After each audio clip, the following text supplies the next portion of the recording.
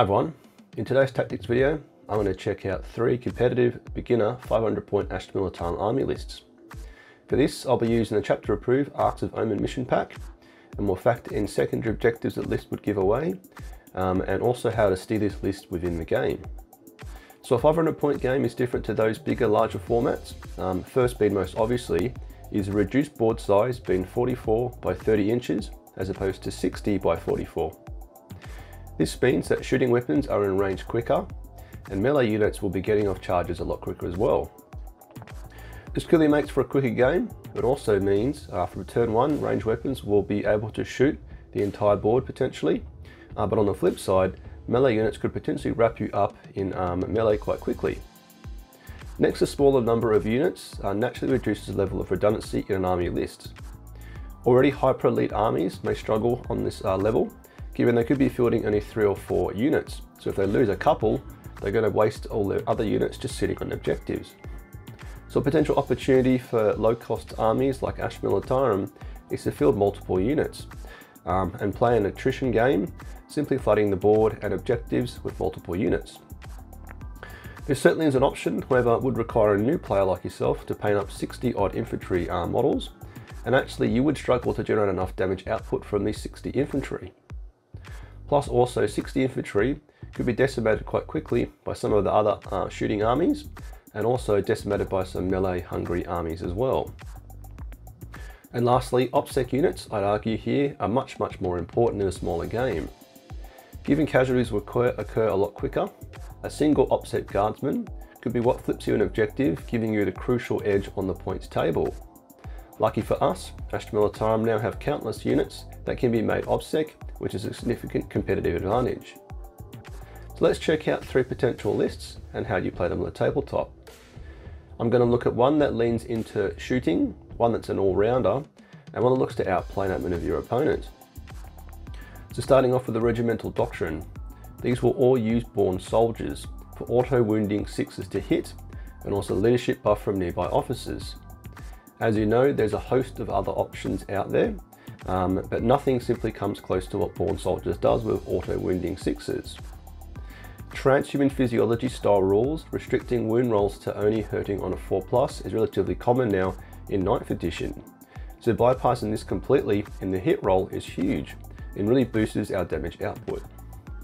Also quickly on the Arks of Omen detachment, which allows great flexibility in larger games, but it obviously also has to be factored into the 500 point format.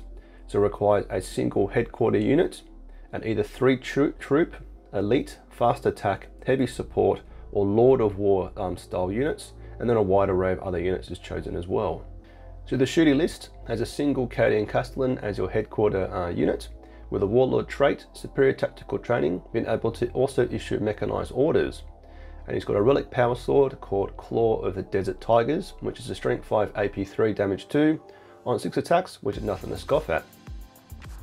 It's then 2 heavy weapon squads, all equipped with mortars, and a Leman Russ with battle cannon, heavy bolter and twin heavy flamers, and 1 other Leman Russ with executioner plasma cannon, las cannon and twin plasma cannons.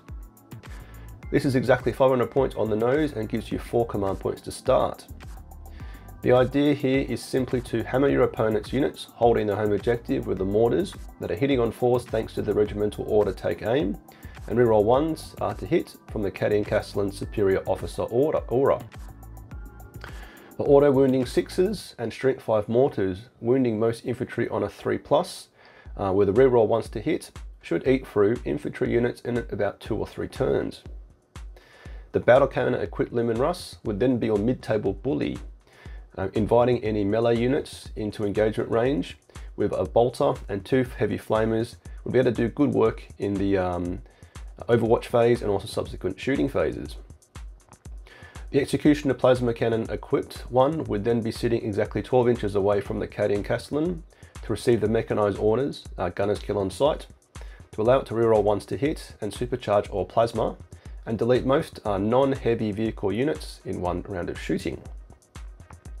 You really are going for smash first, ask questions later, trying to table your opponent as soon as possible, in order for you to score maximum points in the later stages of the game. Now the natural weakness of this list and approach is that it will suffer from what I said earlier being a lack of redundancy model-wise and also made worse by limited OPSEC units. The Leman Russes can be both ordered to be OPSEC from the mechanised order Shock and Awe, but a lack of non-OPSEC infantry is a worry. Also, the basic game plan of sitting the mortars squads on the home objective with Acadian Castellan while Leman Russ move about is fine until one or both of them is destroyed or tagged in melee and are stuck. This would allow enemy units to push onto your home objective, and a single OPSEC model could see you losing a home objective. Ways to mitigate this is to ensure the Leman Russes get early good positioning with fire lanes that cover all angles of the board, meaning the turret weapons can shoot out of melee into all areas, and if worse, use the 1 CP stratagem Vengeful Salute to shoot its turret weapon upon death. The Acadian Castellan with the Relic Power Sword would be a last line of defense, and don't forget the Regimental Order Fixed Bayonets boost the mortar team's attacks to weapon skill 3+, AP 1, which could take down a single Space Marine as opposed to weapon skill 4+, AP 0. Okay, next is the all-rounder list with Acadian Command Squad as headquarter unit, and the Acadian Commander has the Warlord trait Superior Tactical Training with mechanised orders once again. He's then got the Relic Death Mask of Orlanius for the 4+ invul save, and it's then 3 Acadian Shock Troop Infantry squads, all with melter guns and auto guns on the Sergeant. There's then 1 Scout Sentinel with Plasma Cannon and Chain Saw, and a Leman Russ with Execution of Plasma Cannon, Las Cannon, Plasma Cannons, Armoured Tracks and Hunter Killer Missile. This is exactly 500 points on the nose thanks to all the accessories, with you starting on 4 command points. This list has got more redundancy than the previous, and the command squad would sit on the home objective, whilst the Scout Sentinel could be deployed on an objective in no man's land at the beginning of the game. You then got Leman Russ to receive either Gunner's Kill on sight from the Acadian Commander to supercharge its plasma cannons, or an infantry squad is told to move onto an objective or any other of the infantry orders to boost their accuracy.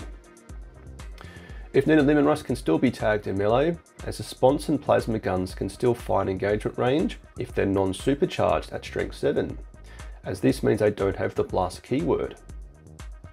This list could see you play a more defensive game, maximising your secondary objectives. The secondary and flexible command is very easy to score.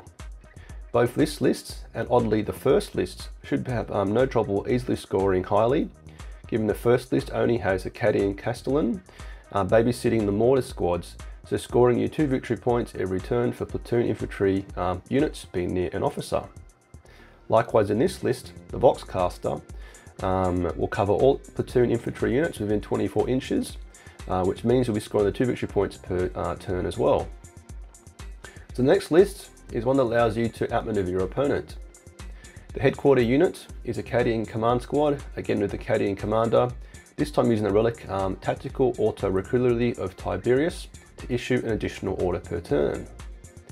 It's then 2 Acadian Infantry squads, again with Melter and Auto Guns on the Sergeants, 3 elite unit choices, one being 3 Bulgrams, 2 with Brute Shields for the 4+ invul save and then Bulgram Mauls, and one with a Slab Shield for a 2+ armor save and a Grenadier Gauntlet. Then a Commissar with a Chainsword and Bolt Pistol, this time with the Relic Death Mask Orlanius for the 4+ invul save. Then you've got 10 Kazrakan with 2 Hotshot Volley Guns and 2 Plasma Guns, with the Sergeant taking the Relic Barbican's Key for the once per game Deep Strike redeploy, and also the additional doctrine of Herloin Weapons for the +4 inch range. The list is then finished off with a heavy weapon squad, again with mortars, and exactly 500 points on the nose and starting with 3 command points. So the game plan here is to have the mortars and command squad hold the home objective, whilst the Bulgrams push forward and possibly contest an objective thanks to the Commissar giving them the OPSEC order at all costs. The Commissar purposely has a 4+ invul save to allow him to be a bit more survivable as he supports the Bulgrams. The Kazrakans here are the main damage dealers, and with a 28 inch range, which gives you a little bit more reach, as compared to the other lists, this list hasn't got any long range heavy direct firepower. As you no doubt know by now, the Kazrakan Mortal Wound Bomb Stratagem combo of ingrained precision and overcharged lad cells can get at a ton of mortal wounds that will chew through pretty much anything these days. You could either have them play as a static gun line, or use Barbicant's key to deep strike in and destroy a key enemy unit. The 2 remaining Cadian infantry squads are then there to support the Bolgrams as they contest objectives, or go other objectives or perform actions. Having so many units is a positive in these smaller games, as you can easily perform actions per turn if you're managing things right, and will allow you to go for things like retrieve battlefield data or raise the banners high. On the flip side, Cadian infantry squads are admittedly very squishy, and on a reduced board size, where fast attack units could be on you very quickly, all these low cost units could disappear in a heartbeat. Into an aggressive, fast moving opponent, focus on destroying their fast movers first and maximising your secondary objectives. We've spoken about inflexible command, but also boots on the ground is actually very high scoring. Never forget that reinforcements now are completely free, so an infantry squad could pop up in a table quarter and score your victory points over a couple of turns.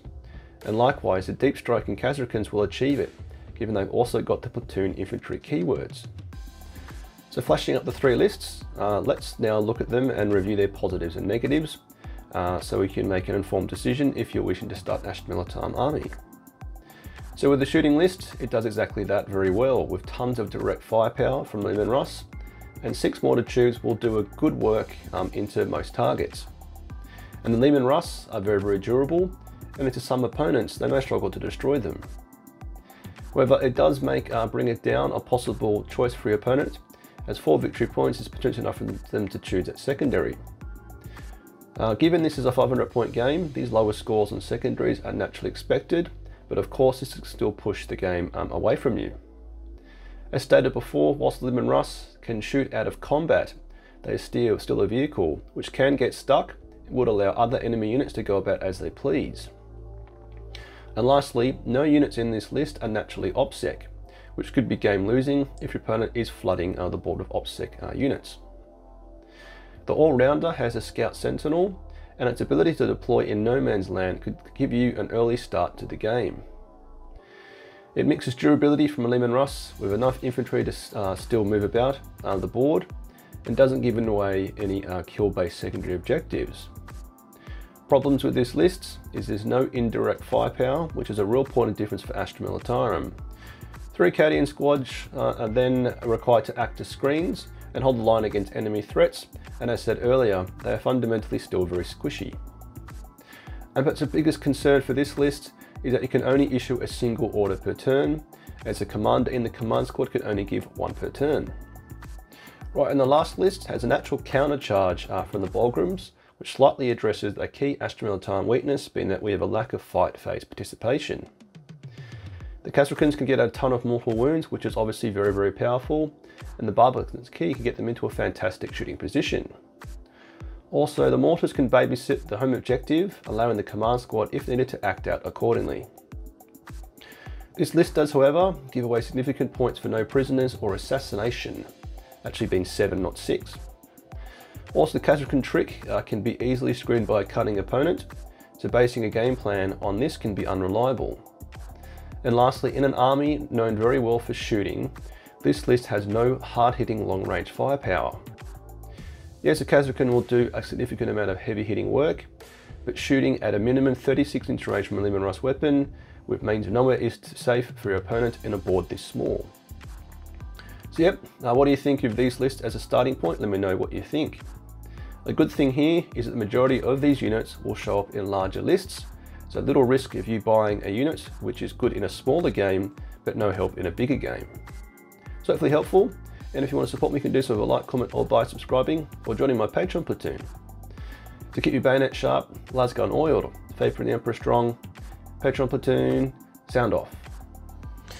Tank Commander Glenn, Tank Commander Mitchell, Tank Commander Watchdog Van Etten, Colour Sergeant DuPont, Sergeant Broxius, Adal, the Colonel Merrill, Veterans Gibson, Hall, Lundeen, Guardsman Beard, Coquelin, Flint, Hills, Malik, Nitton, Nguyen, Smith, Tom, Tompkin, Conscript Bosun, England, Gilliam, Goodwin.